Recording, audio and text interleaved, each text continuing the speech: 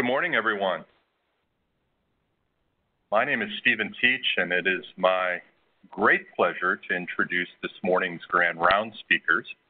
Before we get started, just out of courtesy to them, if everybody could take a moment to silence your cell phones and pagers.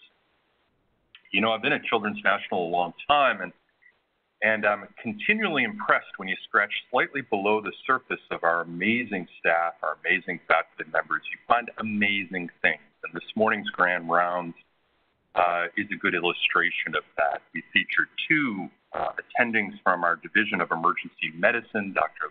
Lenore Jarvis and Dr. Jarvis and Kotwal, and they share a really incredible experience. Both have participated in the Presidential Leadership Scholars Program. And today they're going to, and they this morning have formed a Grand Round based on that shared experience.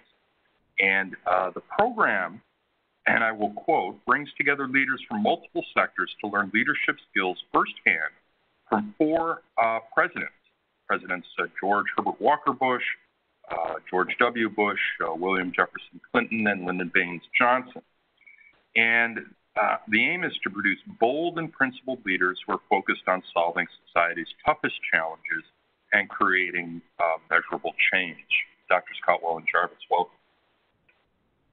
Thank you so much for the opportunity for us to come share this experience with you. I want to start off by saying that for our colleagues who are fasting today, we wish you a safe and healthy fast. We know that this is a little bit atypical of a Grand Rounds, but this was a really unique and exciting opportunity for us to learn leadership lessons through a curriculum created by the four presidential libraries.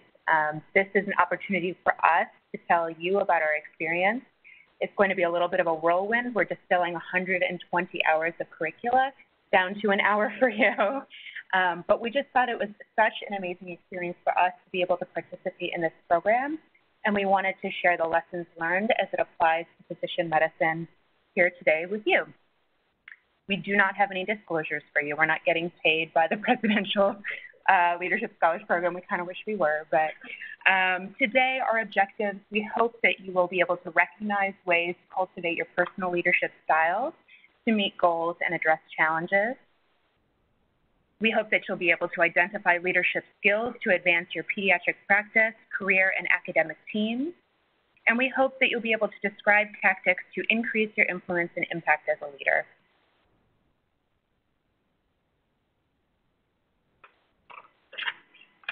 For a moment, I would actually like to bring up another colleague from the Presidential Leadership Scholars Program to the stage. It's Michael O'Leary.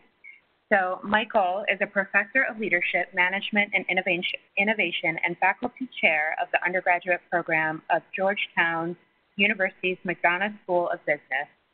He has also taught in 7 of the school's 8 master's programs and dozens of executive education programs.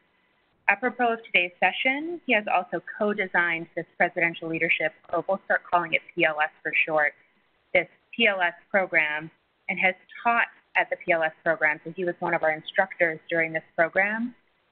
He has been an instructor for all 5 years of the program. Michael? Morning.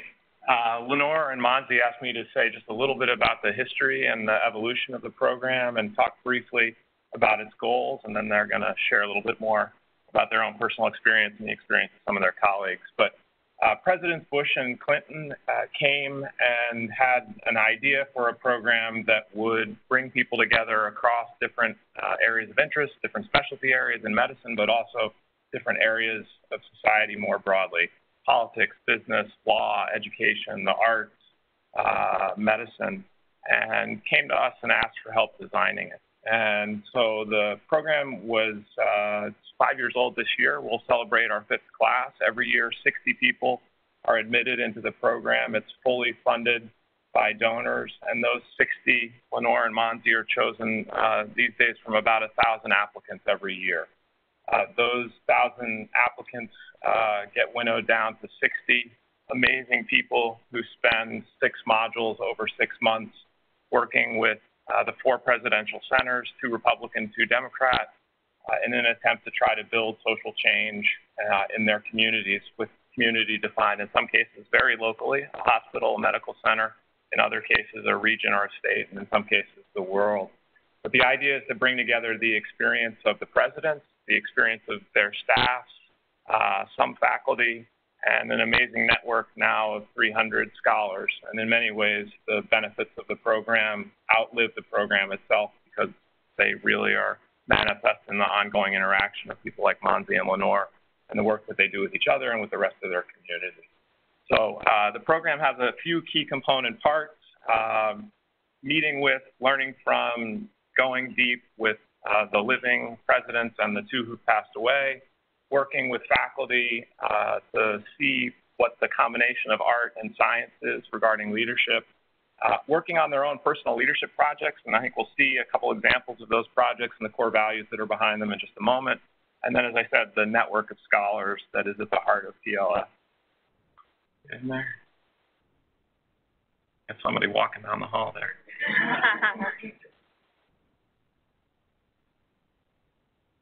Good.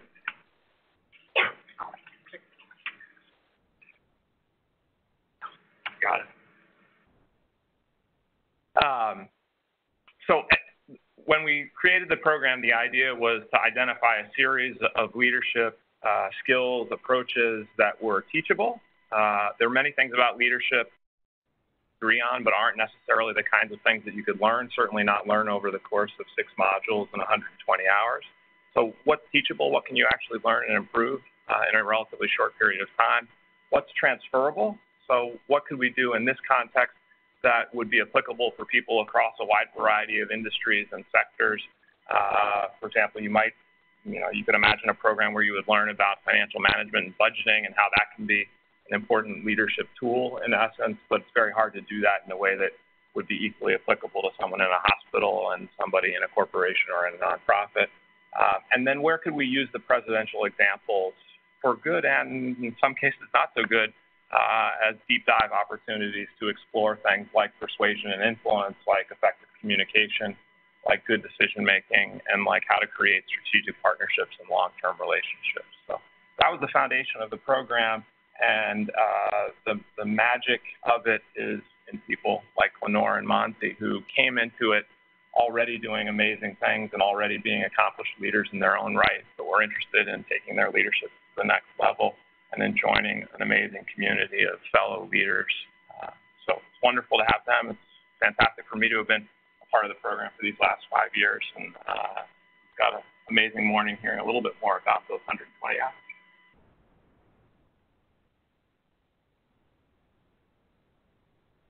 So, kind of before we get started, we just kind of want to both tell you why we joined the program or why we applied. So for me, it was kind of very similar to what Michael was talking about, but I learned about this program through a friend, and I think the biggest thing that struck out was the community that he formed. I really wanted to be a part of a diverse group of individuals who were striving to make a change, learn from them, grow with them, and get like a formal kind of structured training on leadership and how it applies to social impact work. I think Monsi said it well. I did not know about the program. Monsi did it the year before me, and she basically told me I had to apply. But after she explained what it was, I thought it was a really unique and exciting opportunity. In particular, I just think that we spend a lot of time as physicians learning how to be a really good clinician. And inherently, we have a lot of different times in which we are asked to be leaders, yet we don't really receive formal leadership training. And so I thought it was a really great time for me, kind of leaving fellowship and entering my attending career here at Children's National, to get a little bit more formalized education on how to be a good leader. I think that, Monsi told me, but I didn't really realize until I entered the program, that the cohort of people, the 60 classmates that we had, were also just awe-inspiring. That to be in a room, and we get this sometimes at the hospital or when we go to conferences, but to be in a room of people who, actively seek change in the world, that are very social justice oriented, it's really exciting. And then it's hard to leave those cohorts feeling like you are not charged with yourself making a difference in your area. And so that was part of why I chose to do this program. So we wanted to kind of talk about an exercise that we did really early on in the program. I think it was the first week, and it was about kind of core values and really defining our core values and, most importantly, our North Star. You would think that, this would be really easy to think about what drives you on a daily basis, but to really narrow it down to that one thing that you feel is the thing that drives you on a daily basis is actually really difficult. And when I was doing this exercise, I was thinking about things that would, impact me both personally and professionally. But a lot of people that were around me were actually having a difficult time because there's kind of sometimes different things that guide you in different aspects of your life. So we wanted to do a mini exercise with you as quickly as we can here in this short time. But really kind of think about it in whatever way is meaningful to you. So whether it's personally, whether it's professionally, whether it's a concept that marries both. So if you guys could just take a couple minutes to look at this slide, think about 5 different areas that really resonate with you. If there's something that's not on here, please feel free to incorporate that into your list. You could jot it down, you could say it in your head, and I'll give you about a minute to just kind of think about the things that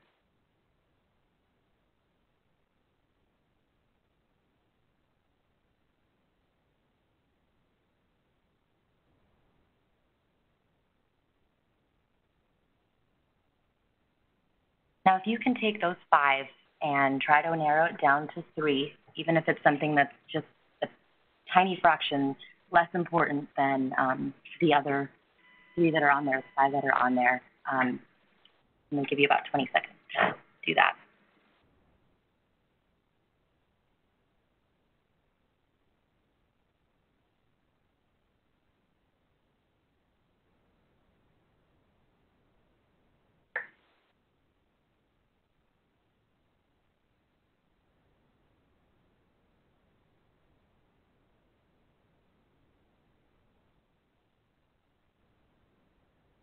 And now lastly, try to narrow it down to just that one North Star, that one core value that you just can't live without, that thing that drives you every single day.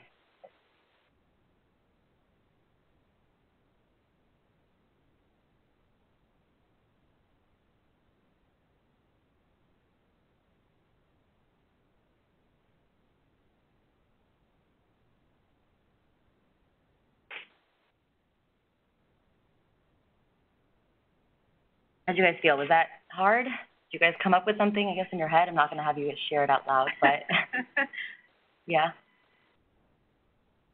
Yeah, I mean, if you can do that in this short of time, that's awesome. But obviously, if this is something that, you need a little bit more time on, please go home. Please think about it. Because if you think about it, if you can get that one core value that is always on the forefront of your mind every single day, you're going to have a better sense of vision, a better sense of purpose in your life for everything that you do. And that's one of the things that we talked about really early on. And that kind of helped guide us throughout this entire program and the projects that we were doing, the people that we were meeting, the conversations that we were having, really resonated with us. And so what we actually did was we asked 6 of your colleagues, our colleagues, to share with us their core value, their North Star. And so we are going to share those with you. So we have Dr. Chokes, Dr. Little, Dr. Cohen, Dr. Teach, Dr. Bramble, and Dr. Smith, who most of them are here. And so thank you so much for sharing with us your North Star.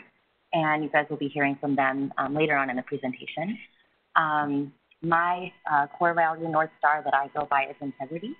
And I'm going to leave Lenore to tell us about hers. And then service. And then she's going to start talking about courses. So once you've chosen your core value, I want you to think about something that you're doing in your personal or professional life that leads you to having a core statement or a narrative. And so this could be research-oriented, it could be clinical-oriented, advocacy, education. But the core statement is a statement of purpose, and it drives your organization, your mission, your project, and it helps your organization, your clinic, your specific project have an idea of what it is that you're trying to accomplish. And then you can very specifically and succinctly share that core statement with others to allow people to further understand what it is that you're trying to accomplish. So I want you to think about something that you're working on in your personal or professional life. So what is the specific service, product, activity, process, or outcomes that you are offering? Who are the participants or the beneficiaries of your project? What is the problem that you are trying to address? And what is unique about the solution that you're proposing? So in the next 3 slides, I'm going to share 3 core statement videos from participants in my cohort. These were actually pretty early on, but I picked early on videos because they also share their core statement and core value, which I think ties in nicely with what Monty was just talking about. The first classmate that I would like to share is Davis Smith.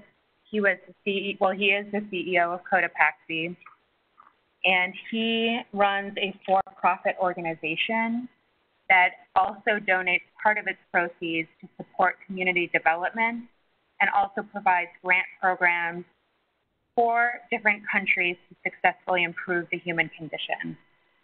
Of note, of the 3 core statements that I will share with you, none of us are talking about our primary organization. So Davis is not talking about Cotopaxi. The next individual is not talking about their organization.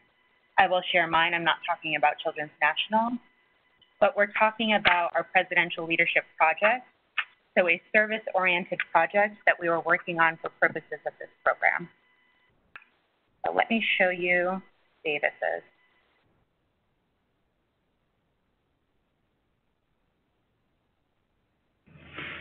Hey everyone, this is Davis Smith. I am developing a program that supports recently resettled refugee entrepreneurs in their efforts to start and grow small businesses. And I'm working to connect them with their new communities through mentorship, workshops, and a culminating new venture competition. This ties back to my core value of empathy. I grew up in the developing world because of my dad's job and ended up spending my entire childhood and much of my adult life in developing countries. I believe that all humans have equal value and equal worth. And I'm working closely with the refugee communities here in Salt Lake City where I'm based, and something I'm very passionate about. So I look forward to seeing you guys all later this week. So you get a sense in about 15 to 20 seconds, a very succinct core statement of what Davis is trying to do, followed by a little bit of an explanation of his core value and why the work that he's doing is so important to him.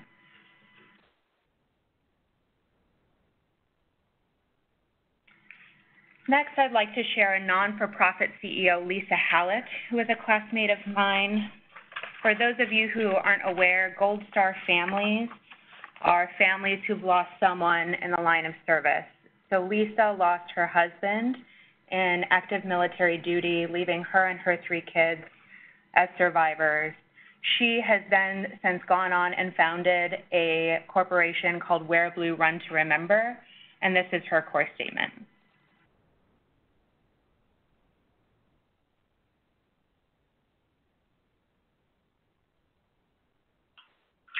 Hi gang, it's Lisa Hallett. My military-focused nonprofit, Wear Blue, Run to Remember, is growing a Gold Star Youth Mentorship Program to empower post-9/11 children of fallen military in building resilience and self-identity through a 9-week run-focused program with the support of a currently serving member of our armed forces. My core value is resilience, the process of adapting well in the face of adversity. And the reality is these children have made an incredible sacrifice at an early age. And it's essential that we ensure that a second sacrifice, the sacrifice of their potential, is not made. By investing in their resilience, we ensure that they are able to live a healthy and happy life forward. Even more, by investing in their resilience, their ability to overcome heartbreak and tragedy, we empower them to take their life experience and let it become catalysts for dynamic growth and change, making them uniquely poised to be incredible and meaningful contributors to their society, their communities, both locally and at large. Hi, gang. It's Lisa Hallett. My military. So I thought, as someone who's not in business, I've always been in medicine, that learning from for-profit and non-for-profit business persons on how to clearly and succinctly communicate a message was a really important skill for me. So this next one is mine. I will say this is the second week of the program, and I feel like I struggled a little bit in comparison. It's not something that's inherently tied in with the work that we do, but I think it's really important. And so my leadership project was based on perinatal mental health or postpartum depression screening in our emergency department. So when I was a fellow, I noticed that we had a lot of parents coming in with something to the extent of fussy baby, where we did our due diligence and did an exam and vital signs, and nothing was wrong with the baby, but we tried to reassure the mother in most cases or the caregiver, and the caregiver was often not reassured. And so I hypothesized that this might be something else that was going on, a missed opportunity, and did a pilot screening program using the Edinburgh Postnatal Depression Scale, and found that 27% of our mothers presenting with infants less than or equal to 6 months of age screened positive on the Edinburgh for postpartum depression, with 7% having suicidal thoughts. Further, on adjusted odds ratio, we found that these mothers who screen positive are actually presenting to the emergency department more frequently. So when I entered this program, I had just completed that study and was trying to figure out how I could make my personal leadership project universal postpartum depression screening in our pediatric emergency department.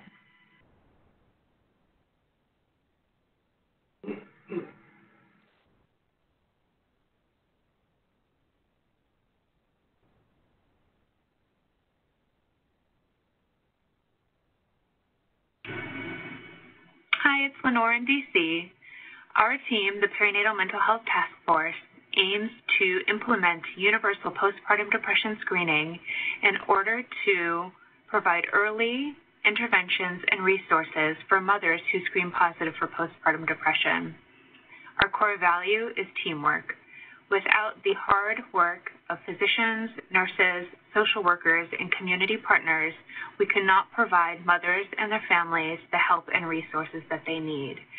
We aim to normalize, validate, and provide hope. Thanks. Looking forward to seeing you soon. So you can see how in this video I tried to take lessons learned from our non-for-profit and for-profit business partners to succinctly and clearly communicate a message of what I'm trying to do in the clinical space. And so when you are thinking about this as you go home today, I want you to think about what you are trying to accomplish in your professional or personal life. Think about your core values. Think about your core statement. You should be able to very succinctly in 15 to 20 seconds say a message that relates what you're trying to do, and it should be clear, concise, memorable and relatable, and persuasive. We extended this concept of the core narrative or core statement to the power of a narrative. So if you are having the opportunity to do more than just a quick pitch, to introduce yourself to someone and really explain what you're doing, you'll want to be prepared with some sort of story or narrative to really back up the concept of what you're doing. I think as physicians, this is something that should be very easy for us. You know, we have a unique opportunity to get very personal insights into a lot of our patient and families' lives.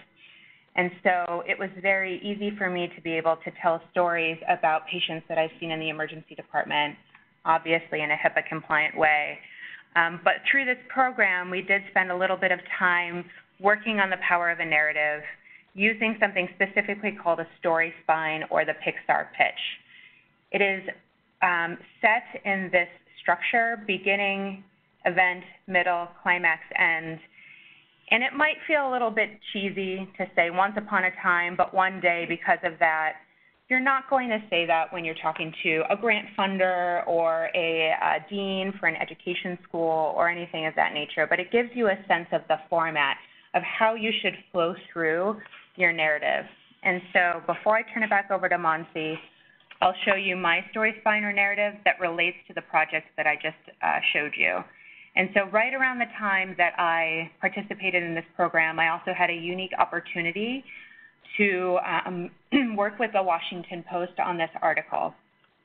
At the same time, they invited me to be a medical perspective on this topic, but I think more importantly, the Gatos family shared a story, their personal story of tragedy and how maternal depression really affected the lives of their family. And so I'd like to thank the Gatos family for sharing their story and show you my story spine.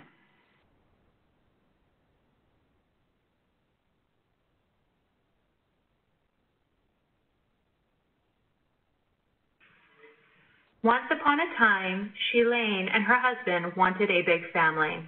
They had 3 beautiful little girls, and they were expecting their 4th child when they learned during a routine 12-week ultrasound that the baby's heart had stopped beating. They were devastated. In the days that followed, Shelane blamed herself, she worried that she'd let her husband down, and she told her sister that she felt like a failure. She took time off work, stopped sleeping, and 2 weeks later, she ended her life. But one day, doctors realized that deaths like Shelane's didn't need to happen.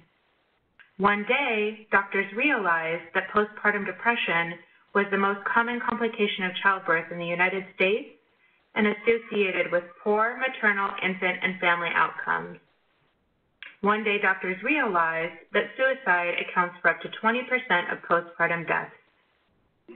Because of that, doctors realized that identification and early intervention was imperative for successful treatment.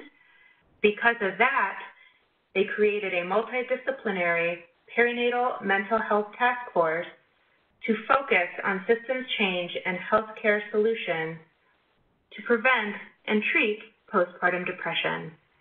Until finally, postpartum depression screening was universal, until finally, doctors were able to normalize, validate, and offer hope for postpartum depression. And ever since then, women realized that they were not alone, they were not to blame, and with help, they would get better. So again, you wouldn't necessarily use that exact Pixar pitch format, but you can see how I used my core value to drive my core statement and follow with the power of a story and a narrative. So tying this section up, in terms of the art of communication, when you're thinking about your personal project, your research, your advocacy, your education, your clinical work, you need to know your audience, know your story, be prepared with a story that you can share, your narrative, and have that story be relatable and relevant. Speak a language that's going to resonate with the person that you're talking to. Be authentic, repeat your message, and then keep things in perspective. So we're going to shift gears just a little bit and talk about leadership style. Obviously, part of the program was learning about different leadership styles, and I think the biggest thing for us is really cultivating our own leadership style and recognizing what we are good at, what we're not good at, what we want to work on. So through PLS, we actually had the opportunity to learn about the various leadership styles and specifically in the eyes of presidents. So each president led their administration differently. They faced challenges differently. They made decisions differently. And we were able to learn from people that closely worked with them about their leadership style, how they've evolved throughout the presidency, different tactics that they used. And I thought this was really interesting because I think that we often think of leaders as the people that are on the top, the people that are bold, the people that are extroverted. They're not allowed to fail. They're not allowed to make mistakes. They know everything. And that might have been the traditional definition of a leader, but I think as time has kind of moved, the definition of leadership is evolving, and it encompasses a lot more than what we think of. So these are kind of some leadership styles. It's not an all-encompassing list, but you have visionary, you have autocratic, you have democratic, you have servant, hands-off, coaching leaders, transformational leaders, pace setters, transactional, commanding, and this is just to name a few. And I think one of the things that was the most important for us was that the best leaders out there are the ones that are able to take a bunch of styles, mix it up, and know exactly what situation each different style might work. And then when we think about styles, like they might vary, the personality traits might vary, but when you think about the best leaders out there, they're really the ones that have that core value, that like North Star that guide them throughout their every single day actions. And that's really the foundation of leadership. So that's kind of why we talked about core value, core statement, being able to communicate your message effectively, because without that, no matter how amazing your qualities are, you're not going to be able to lead effectively. And so we actually asked some of our colleagues, the same ones from before, to talk about their leadership styles, and then also tactics that they have found that can increase their influence, impact, or success. So we would like each of them that are here to kind of briefly share with you what they shared with us, and then I'll read some of the ones that for people that were not here. So if we could start with Dr. Cheech. Well, good morning. I guess I would describe myself as sort of a democratic servant. I try to engage a team and make sure everybody on that team feels heard and everybody shares that common purpose of service, and that we motivate each other thereby. Smith is right behind. Mine, I would say, too, is on a servant. I think especially here at Children, to the benefit of, there's such amazing talent and wonderful people here. As a leader, it's really how do I unleash, that ability? How do I remove those barriers so people can excel and do their thing? Because if I tried to push that down of what I wanted, it would work horribly. But allowing everyone to rise to the top and do their best is what makes us all, amazing organization. Thank you. Or Bramble. I would say my main leadership style is servant leadership. That all that means is that I feel that I work for you all, that my goal is less centered on me and more on the people around me. I have the added challenge of being both a woman and minority, and that adds a layer of complexity. Being a servant leader, it's important that people don't misunderstand it to mean that you're a pushover. It just means that that is an intentional style, it's an authentic style, and that's what grounds it. Dr. Little? Yeah, I've got a mic back here.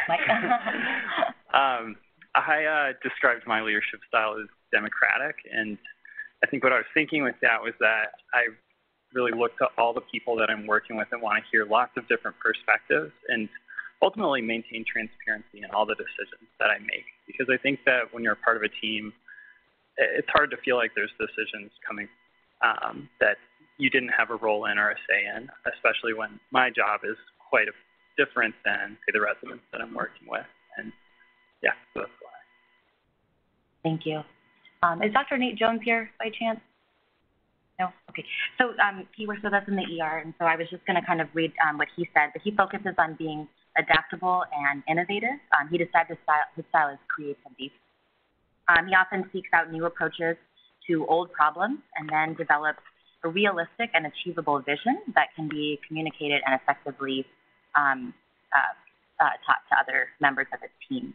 And he said that he really likes to push people to be outside of their comfort zone. He usually seeks to create an environment or culture where people feel safe and they're allowed to ask questions. And then Dr. Chokshi, who I think could not make it either, she was talking about how she's mostly goal-oriented and collaborative as her style. And then one of the key tactics that really has worked for her is communication, focusing on communication of goals, visions, outcomes, objectives, basically seeing the big picture and getting input from all levels and being flexible. So thank you guys all for sharing. And as you can see, all of these really successful leaders within our institution had not only different core values, but different leadership styles, things that they focused on. And I really kind of urge you guys, when you guys go home, to really think about what is your leadership style. What are things that you want to work on? How do you challenge yourself? How do you make tough decisions? And also, what is the style of the people that you work with as well around you? Because if you know that, then you're going to be able to work together effectively to achieve your common goals. With that, I'm going to leave it over to Lenore to talk about teams and stakeholders. Before I transition, we should have asked this at the beginning, but it occurred to me as we were going around talking about leadership styles. I'm just curious, by a show of hands, how many persons in this room have received formalized leadership training, either a workshop, a course, something of that nature? Yeah. It's really interesting. So a lot of our hospital leadership, not so much with our trainees, but you can see why this type of leadership training and these concepts might be very important to sort of hone and refine your skills in order to have the most success and impact in the work that you're doing. So with this, we wanted to say, all right, you've got your core statement, your core value, your narrative, you're learning about your personal leadership style. Now it's time to build your teams and investor stakeholders.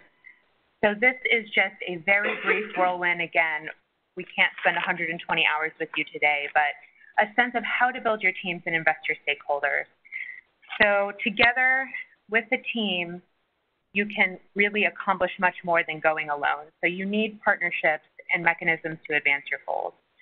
So we don't get formally taught about collaborations in medical school, but it's really important to build your teams out. And in order to do that successfully, you need a common goal. They call this the common pain here. But what exactly are you rallying around, and what are you trying to do? You need someone to be able to convene that group, and then representatives of different stakeholders in that arena who are trying to also work towards that common pain.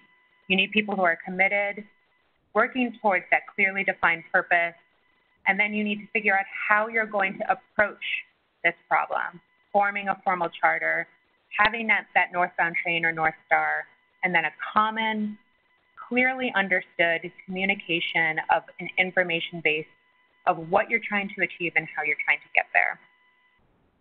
So in the emergency department, I often, from a clinical standpoint, will work to the common pain, it's not really a common pain, but of providing good quality care for our patients. And so in that way, I build my team, and that's our nurses, physicians, OTPT, sometimes social workers, the families, to address the common goal of providing safe and quality care for our patients. When I worked with my perinatal mental health task force, including Lee Beers, Penny, and many, many others in the hospital, our common goal was to identify and treat postpartum depression with improved linkage, care, and resources. And then our stakeholders were the multidisciplinary team, nurses, physicians, social workers, multiple hospital divisions. We had the perinatal mental health task force, parents and families, and community partners like Mary Center, Postpartum Support International, and GW5 Trimesters Clinic. Each stakeholder may value something different, and you need to think about that. So what is really driving that stakeholder to affect the change? And you may not all have the same motivations or reasons for addressing the common pain, but it's still important that you're really seeing that North Star or common goal. And then try to frame your goals in a way that your stakeholder values. So again, for example, if you're taking care of a patient, you might say to a parent, my goal for you today is for your child to be safe and healthy. And a lot of times just reminding them that you want the same thing, you're on the same page, but you might not agree with exactly how to get there, will be a good pause so that you can kind of reset and rediscuss what you're doing that day for that patient. So in that sense, how can you be more influential? You need to have a clear sense of what you want to change, what your stakeholders want or need, what your stakeholders value, what your own sources of power and influence are, and how you can increase that influence. I just want to quickly talk about kind of the importance of diversity, which is something that we learned throughout this program, and probably all of us recognize this in our daily lives. But one key element for success of a team is diversity. And our class, our PLS class, Lenore's PLS class, consisted of 60 people that came from all over the country, had different backgrounds, different races, different genders, different sexual orientations. They belonged to different political parties, different jobs, different interests, different passions. And that was really the beauty of this program. And you would think that, you know, did that lead to heated discussions? Did that lead to people kind of trying to convince someone from the other side to think their way? But not at all. It actually led to really, really rich discussions and people being tolerant, people being understanding, people trying to understand, you know, someone else's viewpoint. And, you know, and like I said, I mean, these rich connections are probably the most beautiful part of this program, and also taught us the importance of diversity in creating a working group. So when you think about building a team, you know, people of different skill sets, people with different talents, different expertise, that's going to make your team very strong. It's going to lead to innovation. It's going to increase exposure to different types of people, and that's going to help, one, you know, eliminate bias, or at least kind of help you work on your unconscious bias, which I know we've talked about in multiple grand rounds in the past. I mean, we all have this. It's going to lead to more engagement, more employee satisfaction, reduced turnover. So really the key, I think, for us is that diversity is key, diversity is important to success.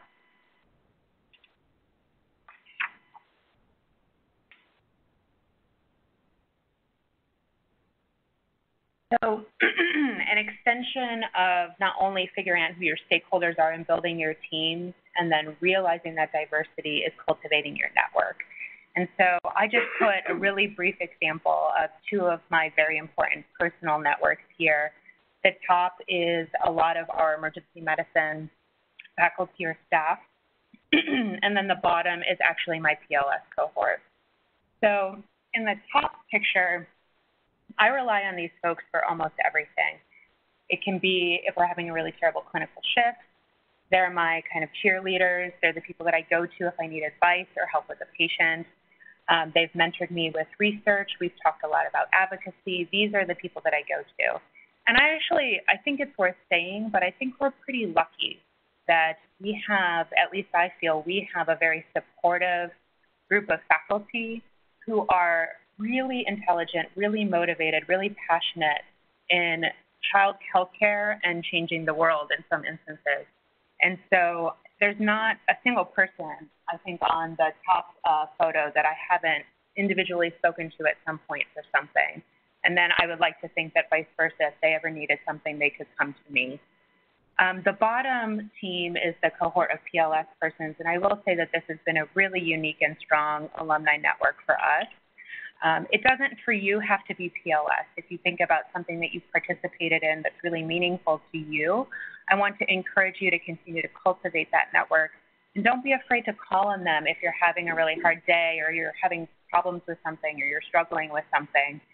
I recently got a little frustrated with one of my projects and thought that actually I would go outside of the Children's Network to ask my business colleagues, how would you approach this problem in the business world? And I actually got some really sound advice that I was able to use in my hospital project. So I just want you to think outside the box a little bit about your network. And then making sure that you have cheerleaders. So we're all going to have bad days.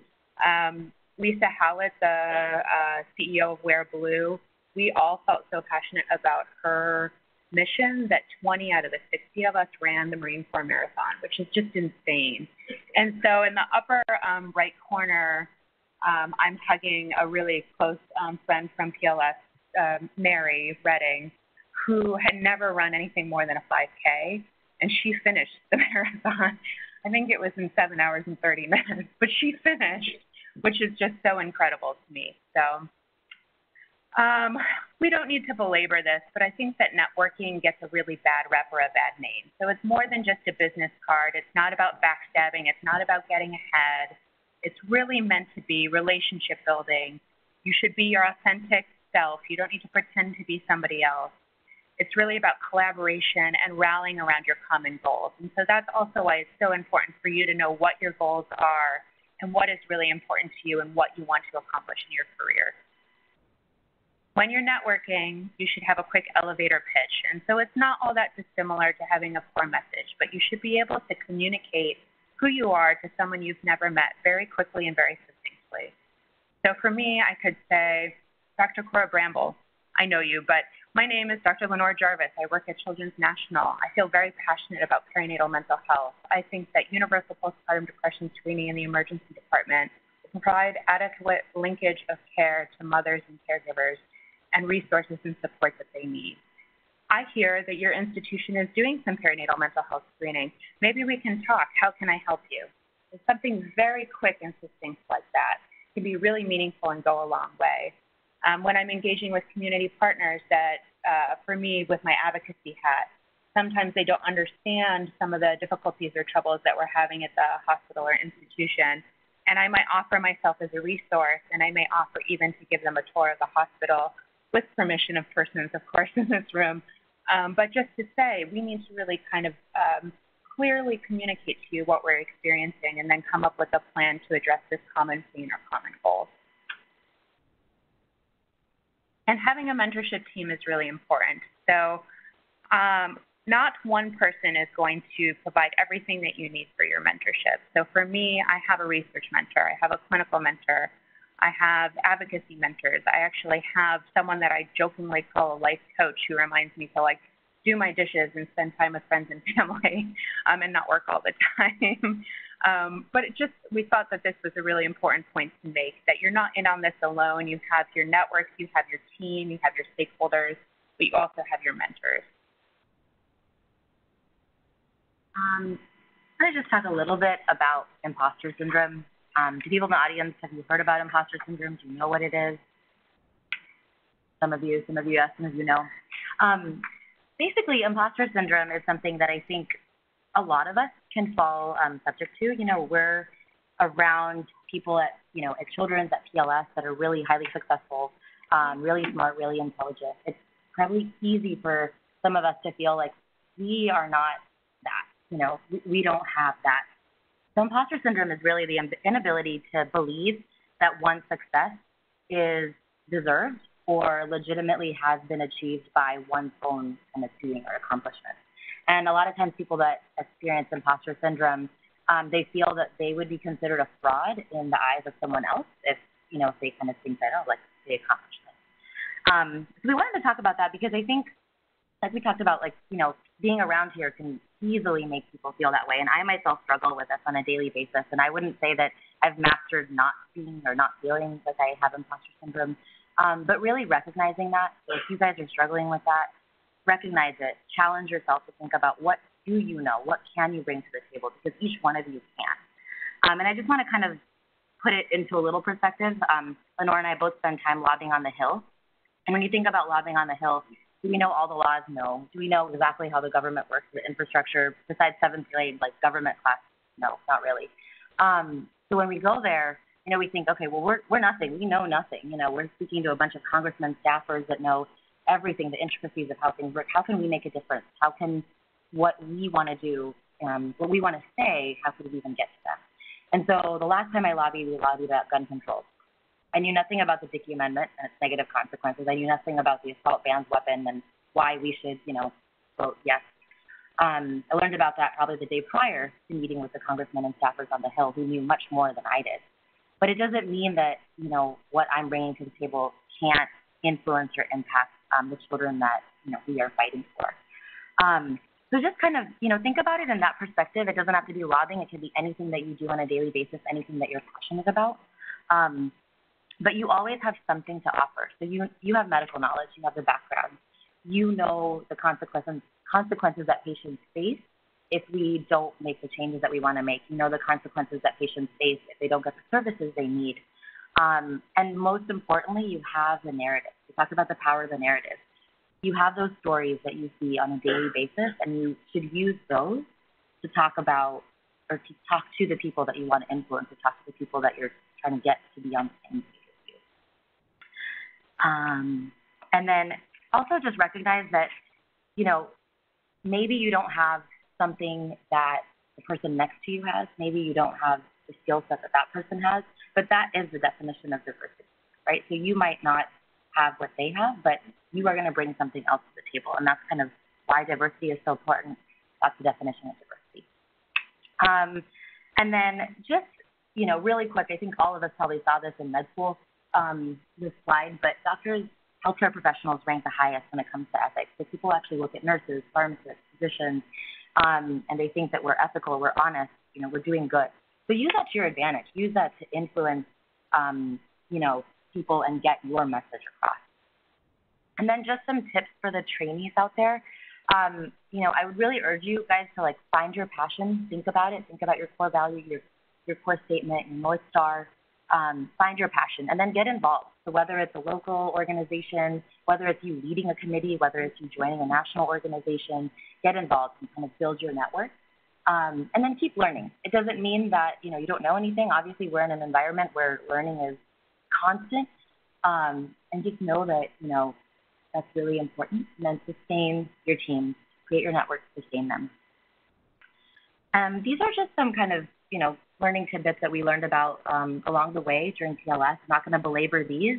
I really just kind of want to bring the take home to you, which, like we talked about before, determine your core values, make your core statement, find opportunities to lead authentically.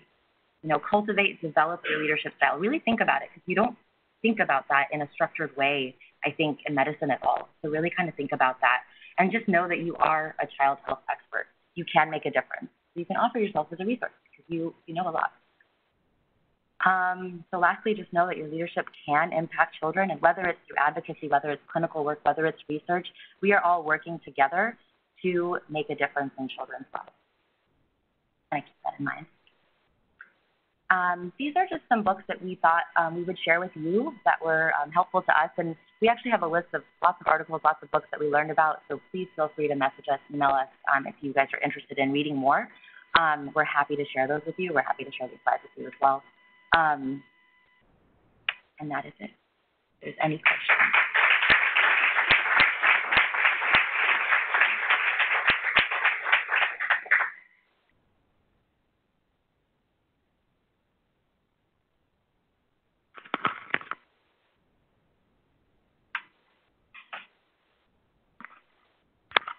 Wow, what an inspiring way to start Wednesday morning. Congratulations to both of you. I feel all fired up, I think, as one president once said. Can you give an example, each of you, of how your participation in the program, a real concrete example, changed your professional life here at Children's National? So I think that one of the things I was really struggling with, like I talked about, was imposter syndrome. I feel like when I'm around a really amazing and talented group of people, I feel like I don't have that. I don't have that to offer. And I think that truly, to be honest with you, throughout the course of PLS, learning from the people that were around me, that I also felt that same way. I mean, these people are amazing. They're awe-inspiring. They were really my cheerleaders. They were the ones that were like, you know what, you need to go back to your institution. You need to go back to whatever project that you're working on and think that you do know how to make a difference. And I think that shift, that kind of mentality, like I said, I'm not an expert at it. I have not mastered it in any way, shape, or form. But that was probably the biggest thing for me, because I definitely met people that felt that way maybe 10 years, 15 years, 20 years prior. Because people are of all different ages and there's all different career trajectories. And then knowing that they kind of were able to work through that made me feel like I also can work through that. I hate to echo the same thing, but I also, the first kind of week of this program in particular, just sort of felt like somebody screwed up. And when I was in a room with just really, really amazing people, I was just like, somebody made a mistake. Like, I don't know how, like, my paper got shuffled with somebody else. But it took a little while, maybe like out of 6 modules, maybe module 2 or 3 for me to really feel comfortable in a room of really amazing people. And I think that that's really important, that, we may not be CEOs of huge corporations with multi-million-dollar budgets, but, we're, clinical physicians, we're very smart, we're very intelligent, we're motivated, and we, both Monty and I are really driven by making a difference to lots of different aspects of patient populations. But I think other concrete things are just, this felt like a gift to have the opportunity to participate in this program. And when you have people, like Davis, like Lisa Hallett, who have their big corporations, but then we're working on these personal leadership projects that were just totally separate of what their main organization was doing, and listening to the concrete ways in which they were really trying to have impact or difference, these, global service leadership projects, you left like, if you didn't leave doing something big and great, that you were squandering the opportunity. And so, every time I meet with people in my cohort, I'm just left with excitement and hearing about what they're doing and what I can be driven to do in my own personal and professional life. And then to know that it's not insurmountable, that you're going to face challenges and diversity and hurdles and people who don't think exactly the way that you think, but that you we now have tools to try to reframe. How do we get on the same page? How do we work towards a common goal? If I'm getting stumbled or blocked up somewhere, who do I go to? And I'm a little less shy about it. So I think before I might not have been as quick to ask for help. And maybe that's also a physician mentality, like I'm an ER doc, I can do it all. I'm going to go run this code and then do this thing in room 17 or whatever it is. But you can ask for help, and it can be something really small, like, I really don't understand how grant funding works. Can somebody explain it to me? I'm really struggling with the introduction on this manuscript, whatever it is. So I think the concrete things that I would say that I took home are: don't have imposter syndrome, don't be afraid to ask for help, and kind of think big. Yeah. Sounds like an amazing opportunity. So I'm going to put you guys on the spot, especially since now you're not shy about sharing your opinion. So what can children do what can children do as an institution in terms of sharing what you've shared on a more systematic basis in order to develop exactly what you have sort of discussed this whole hour? Because I'm certain that you had an amazing network experience and being able to talk to all these CEOs and be like, wow, this, what children should do, blah, blah, blah. What do you guys think? I think that, we as pediatricians, we as an institution, like we talked about, have a common goal. We want to make the lives of children better, right? And I think we all know that, and that's really what we do in our daily lives. But I think children, or any institution, kind of surrenders to working in silos, and that sometimes can be a detriment. Sometimes it can be, an asset, depending on what project it is. But if you're working in silos and you're working on the same thing, then it might actually be a detriment because you're not able to get the skill sets of different people in different groups. So I think children should really, one, focus on networking between, different, departments. That would be probably one thing. Really getting to know colleagues or coworkers in other areas. And then still having that common mission, right, which is I want to make the lives of children better, and whatever it might be. I think that would be probably one concrete thing that I would say, is that figure out how we can network within children's itself. Networking we think about outside. I really think that I don't know everyone at Children's. Nobody knows everyone at Children's, right? So how can we network within ourselves? I would just add that I think that as we spoke in the beginning, we are leaders. We're all leaders in this room to some capacity. And until some of these programs over the last year or so, I had not received formal leadership training.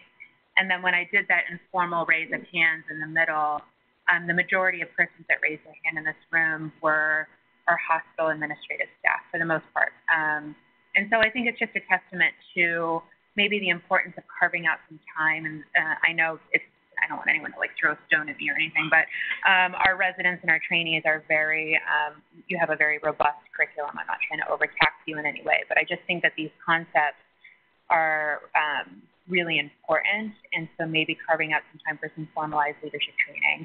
And I think that, when Michael O'Leary and his colleagues developed this cohort, they were very mindful about the curriculum and the leadership training and what kind of lessons and take-homes they wanted us to learn, and how we were going to learn them. So I think that actually the people in this room are almost like another PLS cohort. Like the people in this room are really amazing, and you've done a lot of kind of individual, exciting things. And so how can we give, in particular, our trainees the tips and tools to sort of take it to the next level? And that could be through formalized educational leadership curricula, and even maybe bringing in some of our business colleagues to help teach some of those courses. And we learned some of these lessons through the presidents, through some of their administrators. We did it lecture style. We had some that were podium or platform presentations. We also had some that were panel discussions. And learning from other leaders, like even Sylvia Matthews Burwell, we had David Rubenstein. We had other individuals that came in and talked with us. And so I think Children's could do something similar. And even this Grand Rounds, I think, is a little bit unique insofar as a lot of our Grand Rounds aren't about kind of leadership and these sorts of, leadership lessons learned. It's more often about QI, safety, science, et cetera. And I'm not saying our Grand Round series are excellent, so that's not the take home, but how can we continue to infuse some of these other necessary skills into our curricula?